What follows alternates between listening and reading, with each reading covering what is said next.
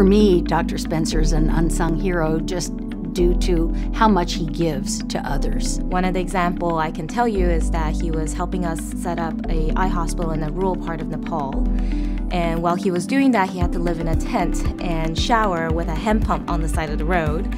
And he was so dedicated to this and so single-minded in doing this and training the only ophthalmologist because he really wants to reach those that are most unreachable and provide them with eye care.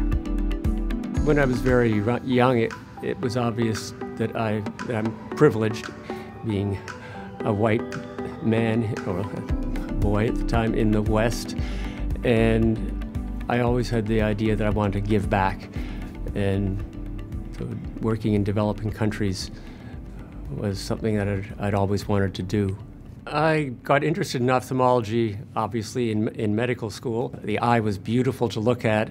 Doing surgery, you could actually restore sight to someone who'd lost their sight, and that becomes very addictive.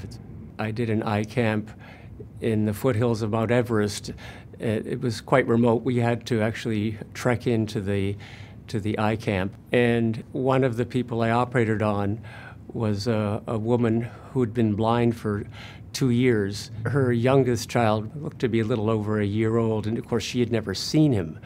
So when I saw her afterwards holding her little boy, I still get choked up when I think about it.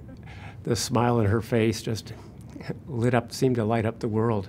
If you restore sight to a person who's blind, you're not just bringing that person back into the economy, you're also bringing back the people who had to support that person.